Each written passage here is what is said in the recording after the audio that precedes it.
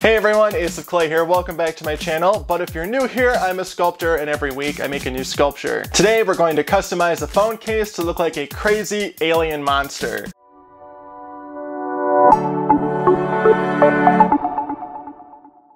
So every once in a while I like to switch up my content a little bit and do a few customizations here and there. I customized that monster sketchbook cover last summer. I did that alien sketchbook cover a while before that. And then I did that Christmas ornament over the holidays. And now it's time to do a phone case. And this one is going to be more on the alien route because we're going to use a lot of fun color shift metallics, tons of teeth, and of course some wonderful glass cabochon irises. So if you want to see how I do this and you want to make your very own custom alien monster phone case, then hit like, hit subscribe, and let's get started. Alright, for the first step, I know I want this thing to have a ton of teeth, so I'm going to start using my translucent Primo and roll out each tooth individually. I'm going to then bake these so that they are completely hard and it is really easy for me to just poke them right into my sculpture. And as always, all of the materials and tools that I use in this video are listed in the description box below, along with my affiliate links if you want to purchase anything.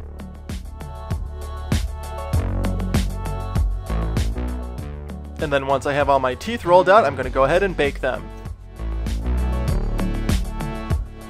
And while those are baking, let's take a quick look at the phone case we've got. It's this nice spec one for the iPhone 11 Pro Max. Just going to open this up here. And it is a little scuffed. I was kind of disappointed with that. Come on, spec, what's going on here? But it doesn't really matter because I'm going to be covering this area with clay later on. And I like how big the surface is of this, so we have a lot of room to sculpt on. And then this is a flexible case, which is totally fine because the glue that I'll be using to glue the sculpture onto the case later on it stays flexible after it's completely cured, so it does have a little bit of give and you don't have to worry about cracking the sculpture. So anyway, I just rolled out a piece of clay on the thickest setting. We're using Super Sculpey Original for this, and I'm just sort of cutting out a rough size for the sculpted area, and then I'm just going to constantly be checking it on the case until I get it to a size that fits. And then throughout the entire sculpting process, I will be applying this back onto the phone case just to make sure that it is the correct size. You don't want to bake this and then have it be too big or too small or whatever. You constantly have to check the size of everything. So we're just going to cut out that camera area like so, using my wonderful Excel blade because I lost my broken palette knife and I'm really disappointed about it, so I will be replacing that soon. But anyway, we got the size down. Let's gently pull that off the case and then start sculpting. And then I did say that the glue is flexible once it's dry and everything, but you still do have to be careful when you're putting the case on and off your phone because you can still crack the clay. The flexibility just gives it a little bit of give to make that a little more preventable. Alright, now I just sort of shaped out the shape of the mouth that I wanted, and that doesn't really matter, so I'm just using some black clay to create the inside of the mouth because we're going to put a ton of teeth in it, and I won't be able to fit a paintbrush behind each of the teeth, so black clay just makes it easier. I'm just using my large ball stylus here to shape out the inside of that mouth. Now to create, I guess, the gum area, I'm going to use this nice snake of clay and start wrapping it around the exterior of the mouth. This will create some height to the mouth area and give me a place to perfectly poke in all of my little monster teeth.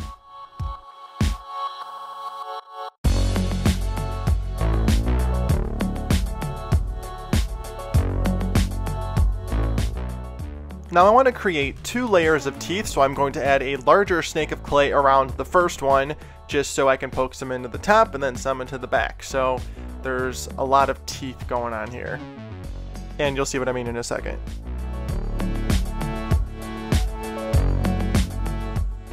And so far so good, doesn't really look like anything yet, but now it's time for the fun part, inserting all of the teeth. I will be using my fingers to poke the teeth in and also some wonderful Excel tweezers to poke the teeth in as well. And I love these tweezers, they're great quality, so if you want to get some for yourself or any other tools from Excel Blades, use my coupon code ACEOFCLAY for 15% off your purchase. And then because this is a phone case and whether or not I'm actually going to use it, I want to put the teeth in sort of at an angle so that when you're holding this in your hand, you're not stabbing yourself constantly. And I did mention this earlier, these teeth are made from translucent Sculpey Primo, which is extremely durable and perfect for this application. The black clay that I used for inside the mouth is also Sculpey Primo. Now let's finish off this mouth area and roll out a snake of clay, flatten it down a little bit, and then stick it around the edges of everything. And this is going to be a sort of lip.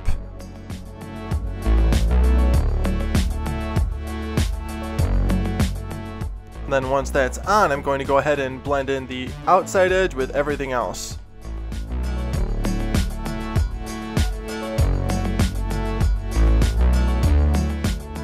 Alright, now that we've got that, we're going to stick it back on the case and see if we need any adjustments.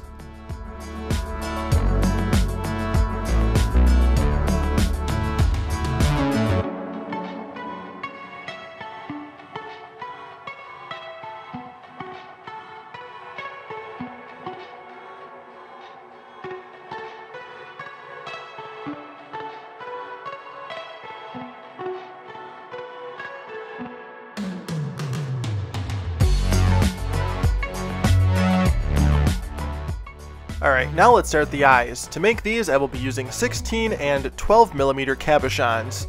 I'm just sticking them onto this clay here to hold them in place while I paint the backs of them, and we're going to give them some nice vertical irises.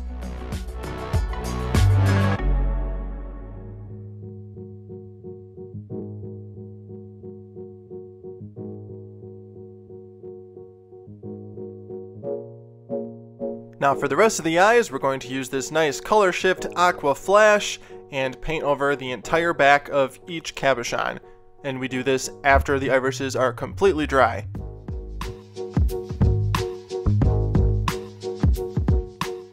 After a few coats of our aqua flash and letting that completely dry, this is what we've got. Not too bad. Now we're going to bring the case back and then position each one in the spot that I want it to be before committing and pushing it in.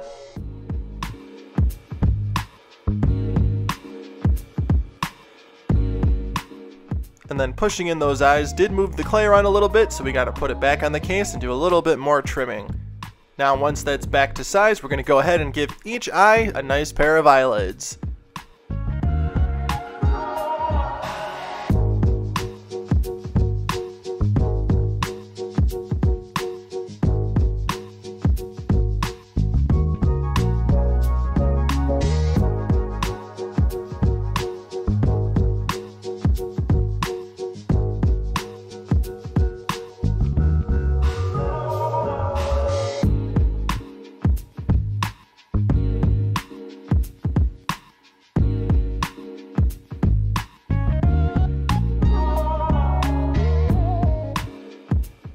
Once all the eyelids are on, we're going to go in with a couple different tools to texture the skin. I'm going to start around the eyes with my Explorer tool, and then shape things out with my large ball stylus, and then go back in with my Explorer tool to create this nice creepy skin texture.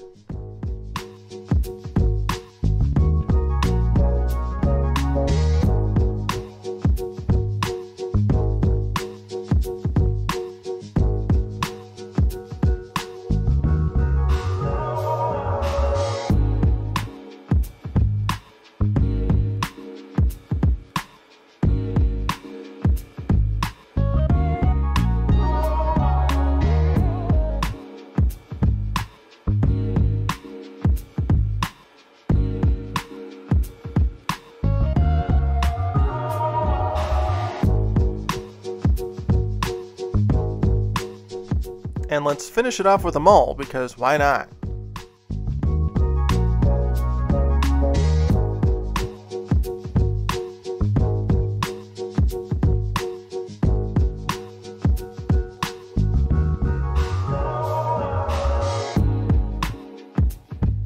And once the surface of the skin is completely textured, we're going to go ahead and brush the entire surface with some clay softener to remove fingerprints and blend everything together without losing any detail. Then put it on the case for one last fitting, and then fill in some areas that may be missing, and then get it ready to bake. And as you can see, I do not bake the clay on the case. And once it's baked and completely cooled down, you can see it cured very nicely. It's completely flat and it fits great. I bake all of my sculptures on a glass Pyrex dish. And now it's time for paint. All the paints that I use in this video are Folk Art brand. And we're just going to go ahead and paint everything black. I wanted to decide at the last minute what color to make the rest of it, and I did decide on that cool color shift color palette. So the best base for that is solid black. So we're going to get this all on there and then wait for it to dry and then go in with those color shifts. And here, first I'm using some blue violet flash, and this has a very strong gold shift to it. And then I'm going to go in with some purple flash in between, kind of creating these like splotchy areas of color and give it a nice color shift look and feel. And then to finish it off, once I'm done getting the areas around the gums, I'm going to go in with some emerald flash to give it a sort of oil slick color scheme.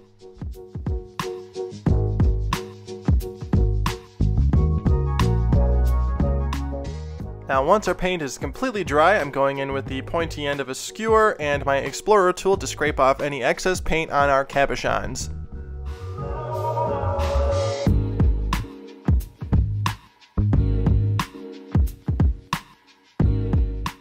Now to give the mouth and teeth a nice slimy look, I'm using some resin. This is 2-part epoxy resin made by Alumilite. It is called Amazing Clear Cast.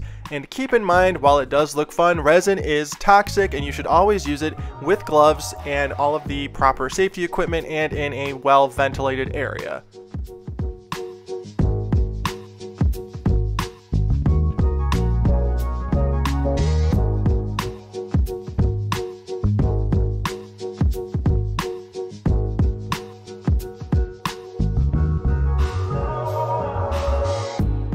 And 12 to 24 hours later, once everything is completely dry and cured, we are going to attach the sculpted portion to our phone case. To do this, I am using E6000 industrial adhesive.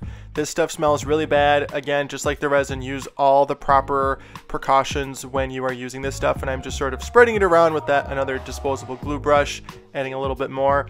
And then we are going to stick on our monster. And then this is a little forgiving. You don't have to commit to exactly where you place it right off the bat. You can move it around a little bit. It takes quite a while to completely harden.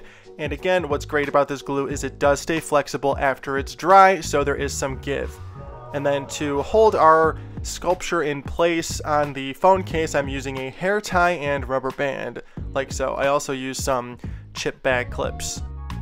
And it's done! Our alien monster phone case is complete.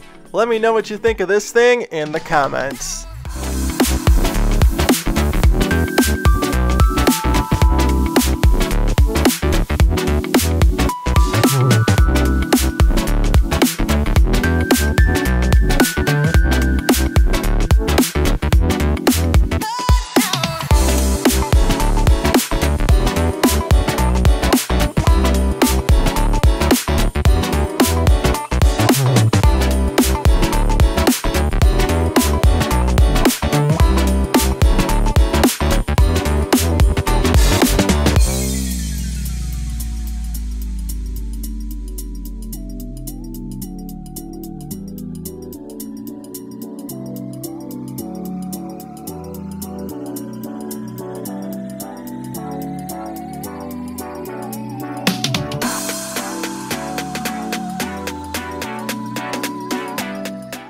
And that's a wrap. I really hope you like how the alien monster phone case came out. I think it looks pretty cool. I really like how the eyes turned out. I love the contrast of the light blue and the purple and gold color shift and everything else. Those color shift paints from Folk Art are seriously like my favorite metallic paints ever. They just look so cool. The pigmentation is incredible and they look amazing over black. And I just really love them. And I love all the eyes and the teeth, of course. Again, Sculpey coming through with the Primo.